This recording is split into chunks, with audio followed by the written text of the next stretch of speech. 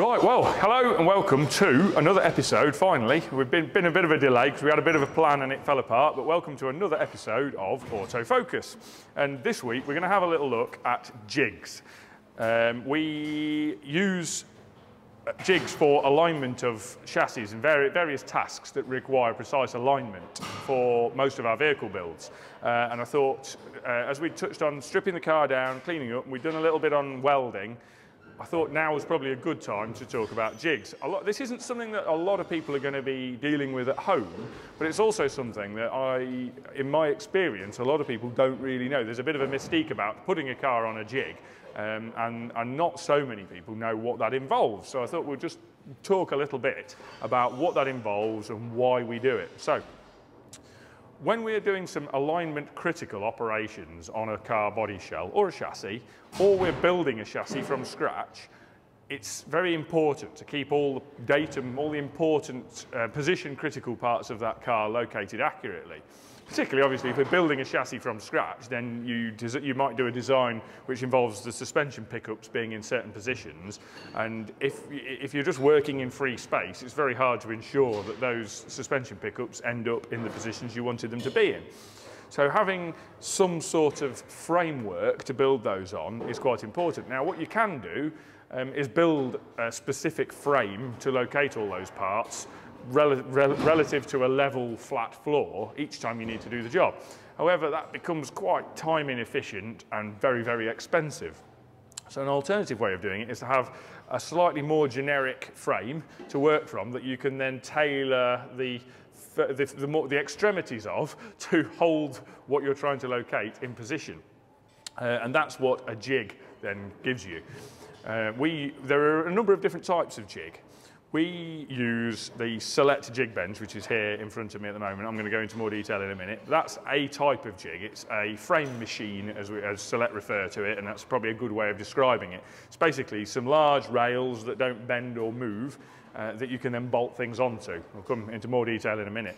That's one type. Another type, which is also the same as that, would be a car aligner type jig. They're slightly different in the way they work, but basically they're a big frame that things bolt onto to locate parts of the car. There are other types of jig which are more common in crash repair, which have kind of overtaken this type in a crash repair environment, which are the generic sort of pull type jigs, where there's a small frame that goes up underneath the car, bolts onto usually the sills or a couple of, or probably 4 key locations, and then enables you to pull crashed parts of the car to shape. And then a laser-based measuring system would be typical on modern systems, where you use a laser to check the alignment of all the parts of the car, and then you just pull it until they're in alignment measured with the laser. That's another type, not so useful for what we do here. The frame type machine is more useful when you're trying to build a chassis from scratch, or when you're trying to hold a given body shell in alignment while you do some radical work to it. And that's what's about to be going on here. We'll elaborate on that slightly more in a moment. So, coming back to the Select type jig bench, which is the type of bench that we use, you can see one in front of us. We have 2 more over there. The basic mode of operation of these jigs is that you have the basic chassis, which is the red bit here, which is two beams welded together, all quite substantially held together. Onto that, you bolt these beam sections, which we have a number of on top. These bolt onto that frame in a number of locations. Now what Select provide is a manual of a variety of places that all their subsequent parts can bolt onto that frame. And we'll do a little close-up of that. This is the frame drawing for this particular BMW, this BMW E30, which is going to be fitted to this jig. What that enables is, from a generic bench and some generic beams, and then these generic tower units, which then bolt to the beams, and then some specific parts that go into the top of those towers, it enables you to fit any car to the same machine with the minimum of unique parts. So, as an example, this little top section of this tower here will be unique to a certain application. This one's not particularly technical, but that would be a unique part. But then these are all a generic type of tower types. They're all standard items from Select. They come in different heights. But you can, you know, that's an MZ80 tower. It's 80 millimeters tall.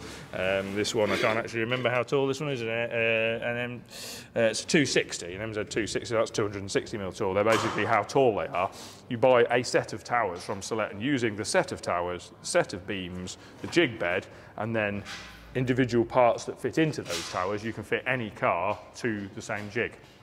That's the principle of operation, and so this data is provided by Select for known cars. Now obviously if you're working on a car where they've never provided that data, you'll be on your own slightly, but you're still a lot closer, even if you haven't got that information, to being able to mount a body shell or a car or a chassis to the jig than you would be if you didn't have the jig at all and you're having to work from the ground up. So it's a very good system, quite time consuming to attach the car to, which is why the crash repair world has gone away from that a little bit, because it's quite expensive to do. So you tend to find that Select jig benches and perhaps some of the Carolina type jig benches are generally aimed more at the high-end, more expensive vehicles where the crash repair, the more expensive repair times could be more justified. Because it is more time consuming to fix the car to them.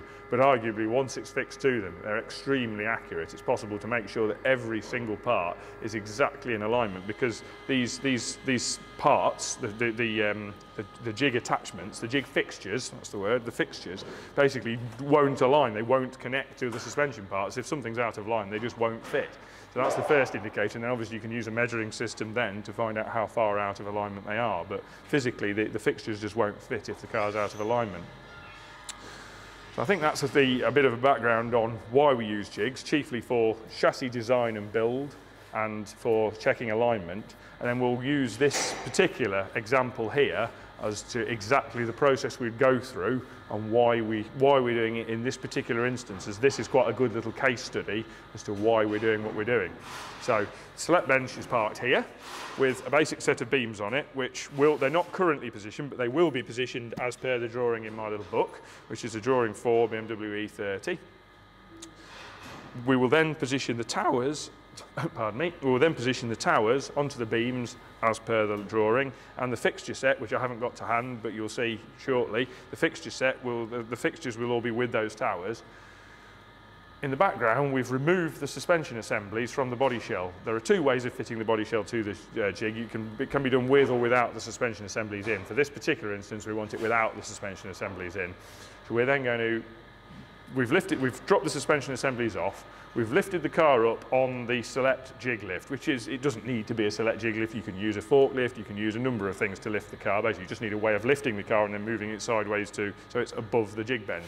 We use a Select jig lift, it's quite a good way of doing it, works quite well.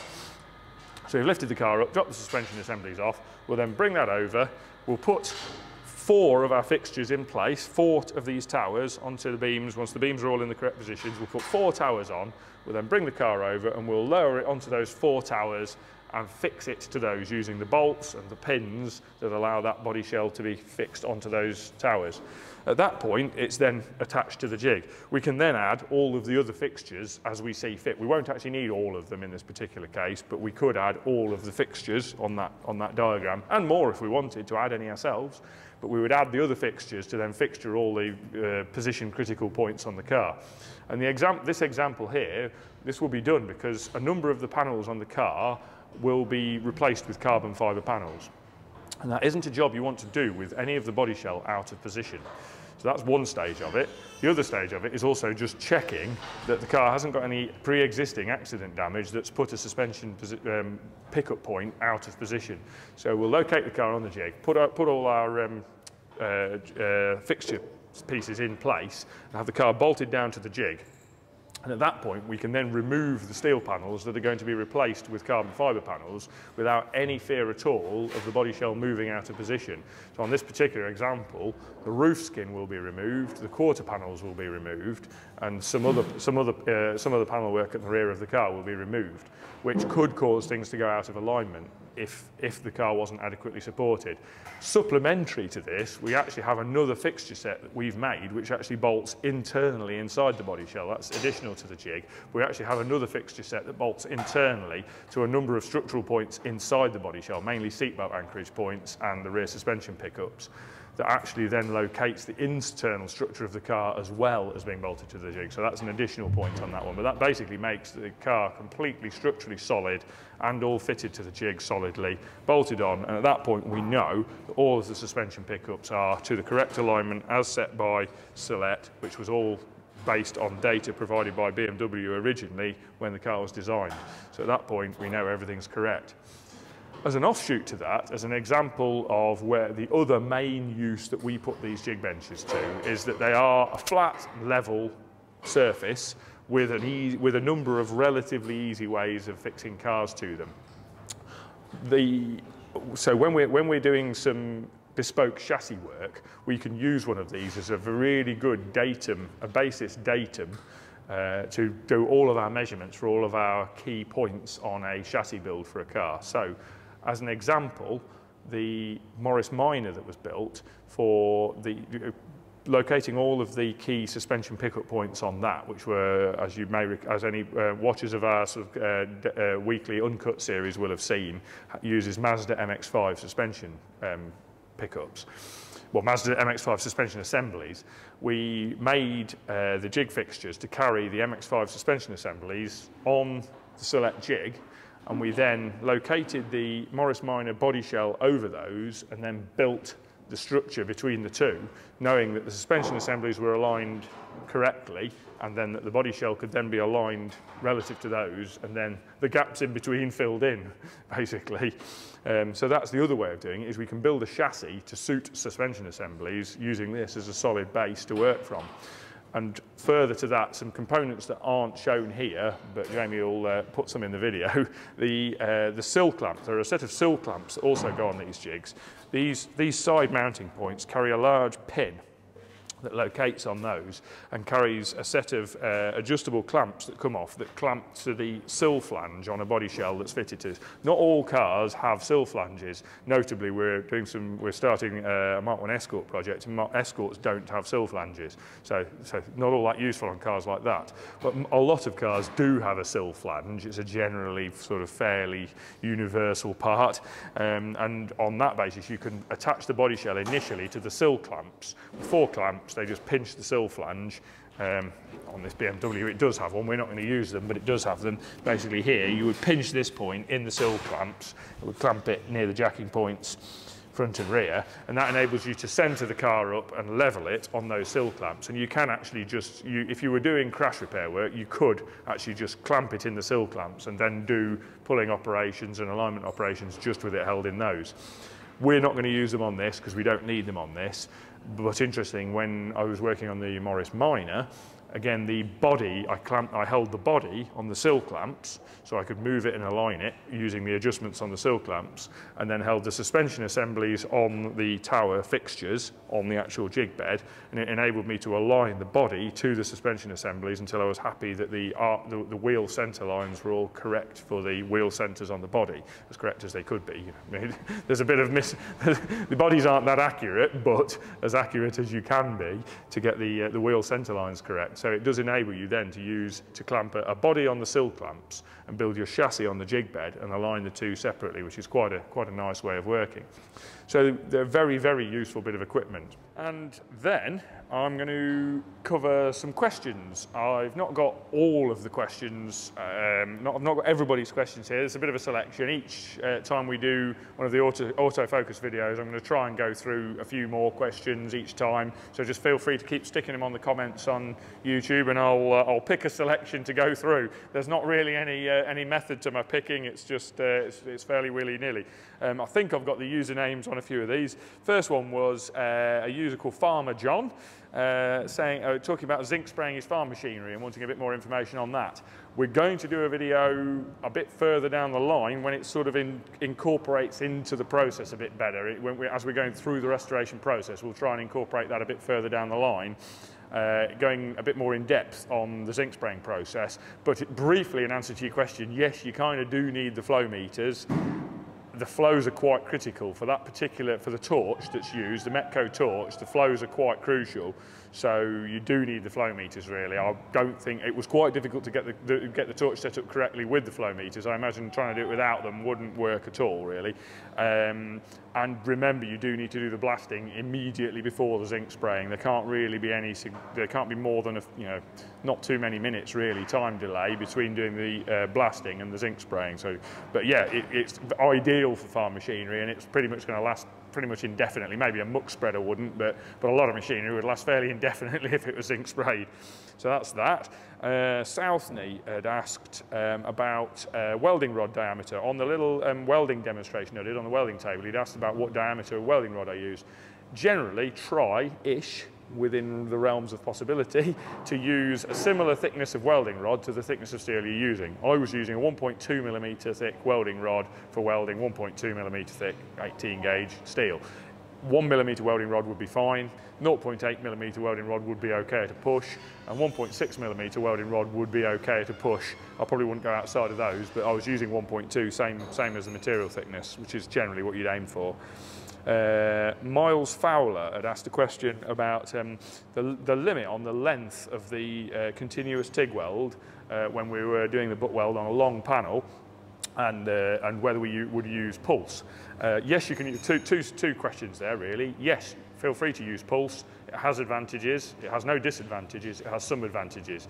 It's not a necessity, but it does make the heat control a little bit easier when you're doing the weld. You can generally get a smaller heat affected zone using pulse than you can not using pulse. That would be the only thing I'd say there really. It has some advantages, they're not huge.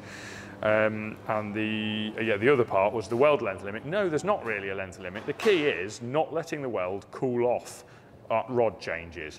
You can stop for a very, very brief second to change welding rods or to reposition yourself, but the more cooling happens while you do that change, the more you'll get a radial shrink on the end of that weld. So where you're getting the shrink, the inward side-to-side shrink as you go along the weld, when you get to the end of the weld, you'll get a radial shrink all the way around it. And the more cooling you let happen while you're changing rod or moving, the more you'll get an end shrink or radial shrink on that stop point, and then that will cause a dip in your final weld, which will make panel beating it harder, make it much more difficult to panel beat. So the more continuous you can keep the heat input and the material input all the way along the weld, the easier it will be to panel beat and get all straight afterwards. So it's just that's what you need to sort of think about really. Is yes, you can do it. There's no limit on the length, other than the stoppages that you're inevitably going to have as you go along that weld and trying to minimise them. So that's that.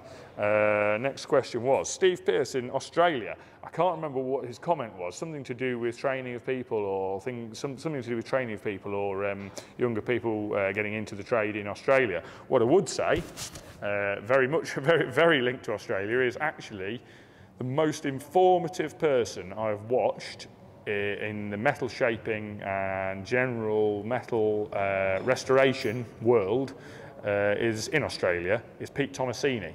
I strongly advise, if you want to learn about metal shaping, get his DVDs and watch his stuff on YouTube. He's a very, very, very talented metal shaper. I've got his DVDs. He's an extremely, very, very, very clever chap when it comes to metal shaping. Making panels that we would divide up into several pieces in one piece. He really is the man, and his hammer skills are on another level. His hammer skills are incredible. So I strongly recommend having a look at Pete Tomasini's videos. And yeah, he's an Italian-Australian. Very, very much worth watching. And then moving on, hang on, I've got my phone up here, let me carry on. Yes, we've got Charles CP had asked about the air mains that we have around, what the blue airlines are around the workshop. Random question, very easy to answer. They are John Guest air main fittings. You buy them, John Guest make them, they're pretty reasonably priced. You can buy them in all sorts of sizes and they do exactly what they say on the tin. We've never had a problem with one of them, they're all brilliant. Malcolm the Wasp had asked about the videos, and my answer was simply, I can't remember what the exact question was now, but basically it was to do with whether we make money from these videos, and that we're unlikely to have a very big audience sort of interested in this level of detail, and we couldn't be making much money from it. Well, no, we're not.